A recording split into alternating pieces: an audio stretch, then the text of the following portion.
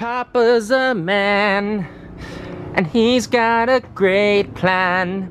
Oh, and everybody's got a gray sometime. Yeah, yeah. So Papa, don't cry. Papa's a good boy 20 times, and I told him Papa's good boy right before his eyes. Lost a 750 fucking times, I can't believe it. Ripped his heart out right before his eyes. I'm over reason. What up, guys? Welcome back to a brand new video. Welcome back to a brand new video on the JTsuits channel. Welcome back to a brand new. We have an awesome boot camp. Battle Stations, never before seen, never before reacted to. Battle Stations 21, the final test in Navy boot camp. We're reacting to it today. We're breaking it down. Page 13, you guys have to sign, saying that you cannot discuss Battle Station events to other sailors that are going to be joining, new recruits. Found a interesting clip on YouTube with thousands and thousands of views. I'm not really talking too much about Battle Stations, so I'm not going to really be talking about it. We're going to be reacting to it. So let's get into this video. Putting on a shirt.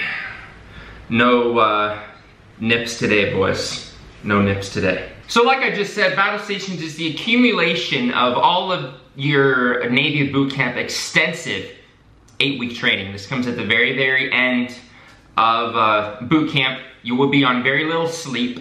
You will be on no sleep. Battle Stations is overnight. It's an overnight thing. So it goes on the whole evening, all the way into the early morning, and usually you're done when the sun rises. Before they had this new Battle Stations 21, big huge simulation ship that like Universal Studios or some huge company built. I believe it's Universal Studios. You guys used to have to run around the whole base. There was like stations that you would have to go to and complete these tasks. So now everything is done on this simulated ship.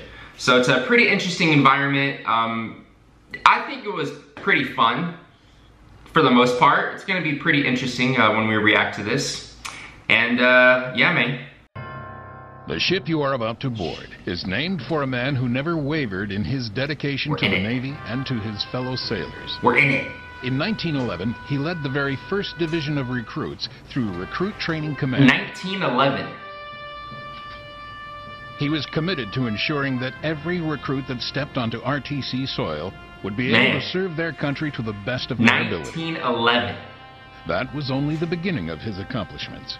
He began as an enlisted sailor. We're getting like recruits as a chief petty officer. Getting a whole history. Rose to the rank of lieutenant commander. His high standards of excellence and fearless devotion to duty were rewarded with a Navy Cross in 1917. Nice. Giving this destroyer the name USS Traer honors the career of a man who laid the foundation for every sailor USS Traer from Recruit Training Command. Many Navy warships bear the names of great naval heroes. These heroes and their accomplishments evoke our proud heritage of honor, courage, and commitment. Since 1997, Battle Stations has been the capstone event at Recruit Training Command's Navy boot camp in the transformation from civilian to sailor. So before 1997, there was no Battle Stations conception.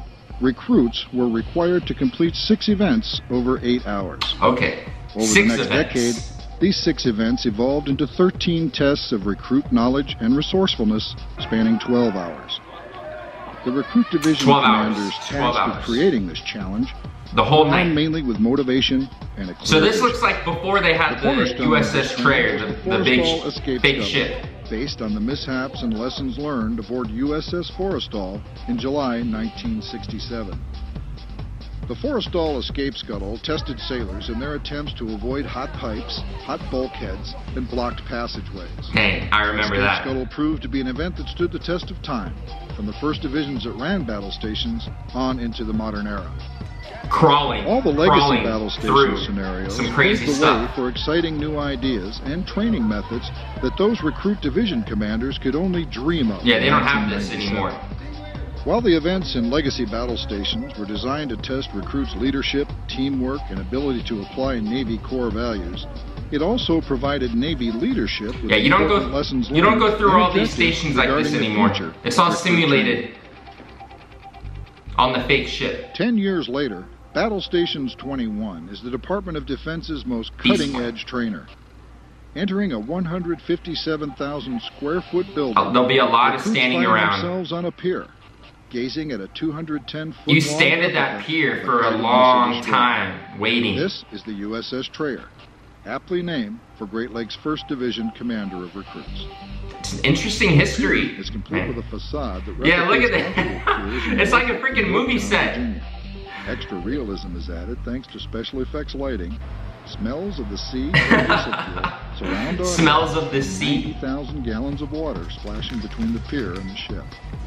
USS Trayer feels, smells, sounds, and looks like the real thing, thanks to the incorporation of the latest in virtual reality, entertainment technology, and modern construction techniques. It is pretty, I mean, like I said, it's pretty fun. In this totally immersive environment, recruits proceed through 17 different shipboard scenarios that test problem solving, communication, and other essential skills. Wow, so now there's a lot. While also incorporating realistic consequences for their actions. You guys are doing stuff all night. Cutting edge, multi-sensory technology produces a state-of-the-art simulation, while sophisticated systems allow you go through tasks to control each simulations with a wireless personal digital assistant. All the 12 hours. You're 4 doing divisions something. of sailors, a total of 352 recruits and their facilitators, will be able to move through the facility at one time. This is it, man. This is what you guys will be doing. Held every night of the year. Multiple events can occur in various spaces simultaneously, and facilitators can reset these scenarios it's almost impossible to so fail. That all participants can just letting you guys know, it's a lot of team building. It's a lot of stuff you're doing as a group.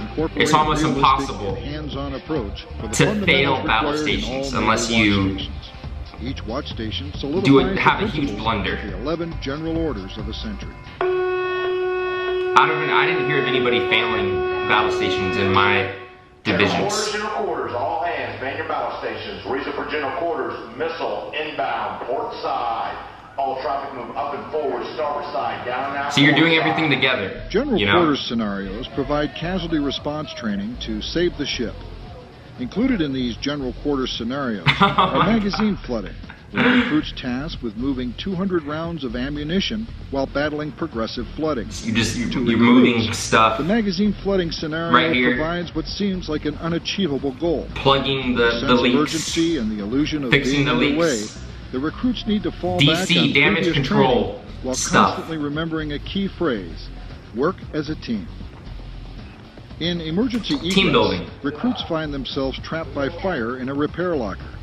Using nothing more than a couple of battle lanterns and teamwork, they must escape from a scuttle and navigate a smoke-filled passage. Yeah. Having no prior knowledge of the space and very limited visibility, that part was they fun. must rely on one another, their senses, you gotta like do a crazy escape to make their way to safety. Stay on the right side. This part was fun. Can't see anything. Everybody get on a shoulder. I'll see all the smoke. In the mass casualty scenario, state-of-the-art technology and a dramatic recreation places recruits in a situation eerily similar to that of the USS Cole in October 2000 when she was attacked in Yemen. See, they take recruits a lot of... search through a collapsed mess deck and berthing area for their fallen shipmates. Interesting. This scenario is made even more realistic because actual survivors of the USS Cole, who were stationed at Naval Station Great Lakes, had an input in the eventual scenario. Things like the Forrestal fire, the USS Cole incident, they take all these USS mishaps takes the in Navy firefighting history applications learned at Recruit Training Command and they use it to integrates teach them us into a real-world to train. scenario. From general quarters sounding and teams being called away to their repair lockers, to recruits donning protective gear and manning the hoses while preparing to fight a live fire, this training is some of the most realistic in the Navy, as recruits are put into the position of sailors in the fleet and expected to perform. It's like some flash, it's like the Universal Studios ride. Was the fire, you know, the fire ride on Universal Flashback or something? Is a motivating and emotional ceremony during which each sailor removes their recruit ball cap Here we go at the and end. replaces it with a Navy ball cap. When you This get event marks the end your of the Navy recruit ball cap, phase of everyone, training. you're supposed to By cry. placing the ball cap on their head, Shit. each new sailor tells the world that they deserve the right to be called a United States sailor.